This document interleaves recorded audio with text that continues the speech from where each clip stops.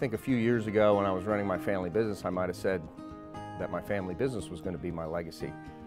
But I ended up selling that and got the offer that was very attractive, so we sold the family business. And I think it's caused me to reflect on that term being a little bit broader. I think the legacy is the impact we leave behind on the people that we come in contact with. So I think businesses can do that. Certainly a family business can be a great legacy if it becomes a great community partner and trains and develops its team to do bigger and better things. But I think it can be more than that. I think the legacy we leave with our children and the morals and the things we pass on to our children. I work at the High Center for Family Business now, which is now part of my legacy, helping other family businesses avoid some of the mistakes that I made when I was running my family business. Those are the things that I think now I would define as a legacy.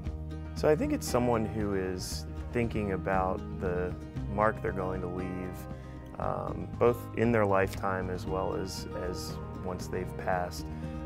What do they leave behind? And so how are they remembered by their family, by the people that they've spent the time building a successful business with? And then what types of things have they done that will continue after they're gone? So whether that's the business itself, whether that's certain aspects of the company culture, how are they going to be remembered by their peers, by the people that they've served during the course of their business life? Legacy means to me what you leave behind for your family. My dad didn't do very much planning and died at a young age, 51. I was 28.